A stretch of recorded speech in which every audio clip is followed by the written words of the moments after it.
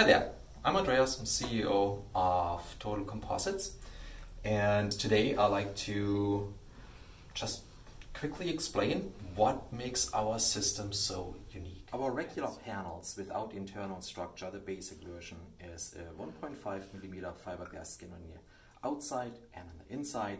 They are both high gloss, gel coated and UV stable.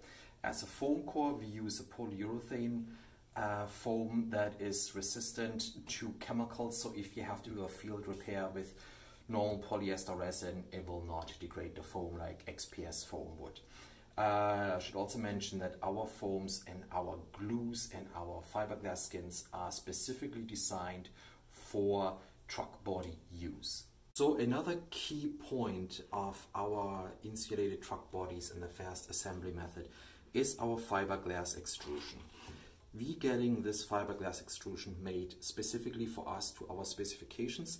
The reason we use fiberglass and not aluminum is because this fiberglass extrusion will expand and contract in the same way as our panels.